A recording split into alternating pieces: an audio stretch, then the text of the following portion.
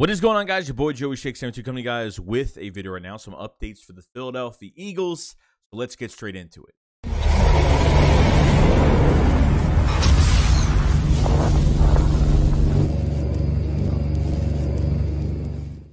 What is going on, guys? Your boy Joey Shake72 coming to you guys with a video right now. So some updates for the Philadelphia Eagles. Nothing crazy today, but kind of want to talk about a few things and some things I am excited for. First, I want to go over the whole thing with A.J. Brown still fighting with Titans fans, and the Titans fans started once again with him. And this isn't the main news. I want to talk about A.J. Brown just in general throughout this whole offseason so far.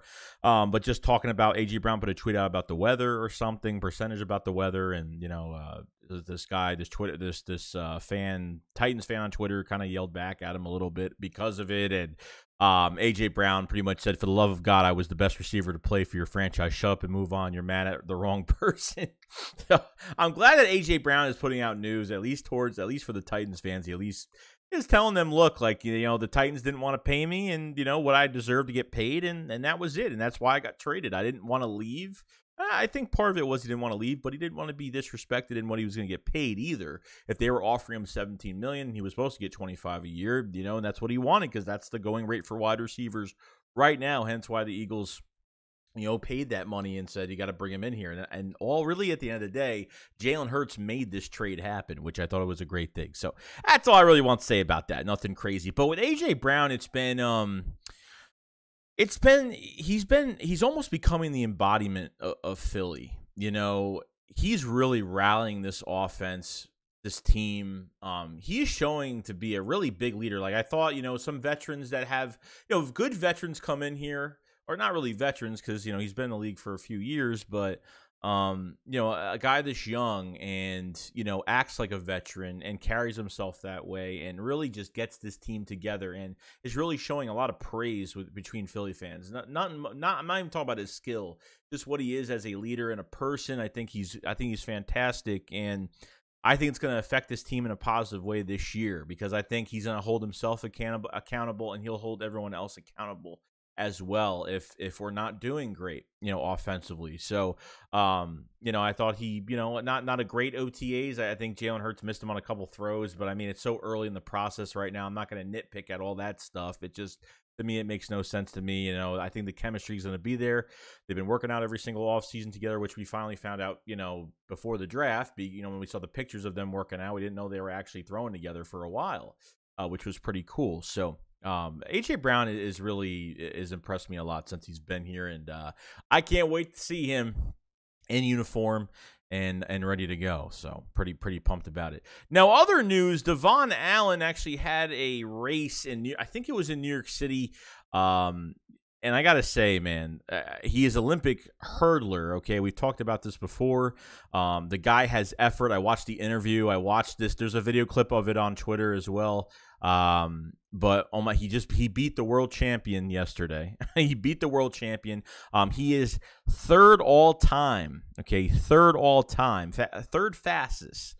Okay, in hurdling. I think it's 110 meters. I think he got what 12.84, the fastest time, and that's the third fastest, and he was only 0.04 seconds away from being number one and being the fastest, which is kind of crazy. So I watched the whole thing, and you know, he looks so determined, and you know, getting a guy that plays in the Olympics, and this guy is a competitor. I mean, that's 100%. You're getting a guy from you're getting an Olympic athlete. You're getting somebody with determination and somebody that's not going to give up, and you know, that's a great thing. I'm really happy for it. And you know, the Eagles signed him to a 3-year deal, which is kind of crazy because when you got signed, we're like, who is this guy? What? And then you kind of find out the news about him, and maybe the Eagles liked him that much and said, this guy is definitely going to help this offense, or maybe he's going to really be a big contributor on special teams, or maybe both. Because I think with Britton Covey, I think with, you know, Devonta Allen, I think you have, you know, some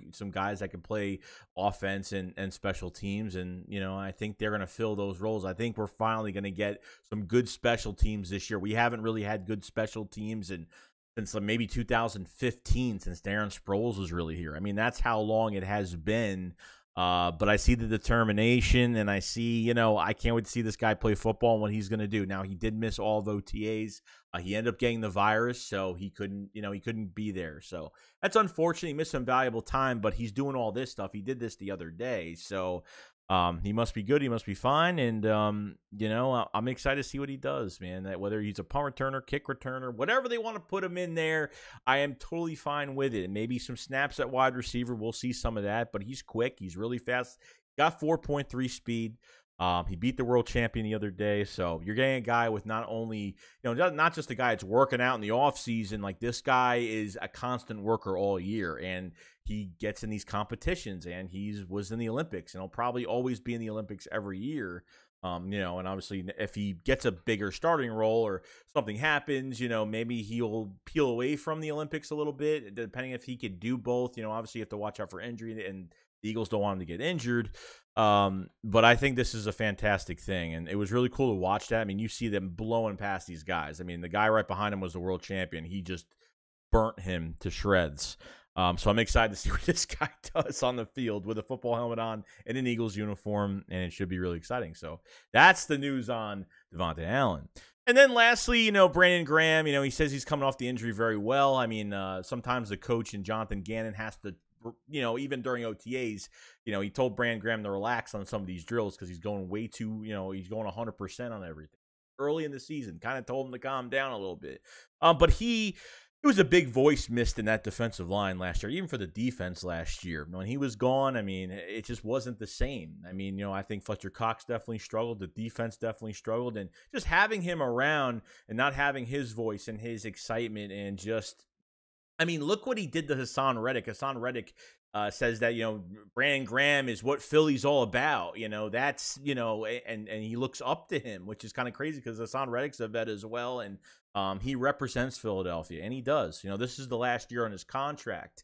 You know, coming off that Achilles injury at an older age, at 32, whatever he is right now, it's, you know, you got to look out and you got to watch out for it. That's why I have the Eagles going after a defensive end in the draft next year, like probably pronto, because, you know, Graham might not be here after this year, and you lose a big, valuable weapon that's been here for a long time since he was drafted. So, you know, I wish him the best, and hopefully, thank God, hopefully he stays healthy, and I want him to have a fantastic year. I would like to get double-digit sacks if he can.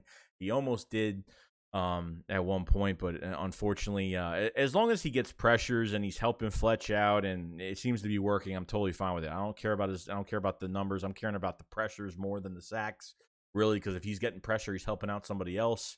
You know what I mean? So very happy for Brandon Graham, and hopefully he stays healthy and he's good to go start season. So big piece we missed last year, and I think him on top of the defense that we already added the other pieces, I think he's going to play very well, and let's hope so. So other than that, guys, pretty much it. You guys let me know what you guys think about obviously the Brandon Graham stuff. You know, Devontae Allen, I mean, you guys got to be impressed with him, and, you know, and then obviously the A.J. Brown. What has A.J. Brown done for this team so far, as in, you know, as he gravitating players towards him, is he becoming that leader? He's got a big voice, guys, and it's showing, and he just got in the building, you know, this past year, and he's already turning heads right now. So very happy about that. Other than that, guys, I'll see you guys on the next one. SHAKESQUAD up, follow, slide. Peace out, guys.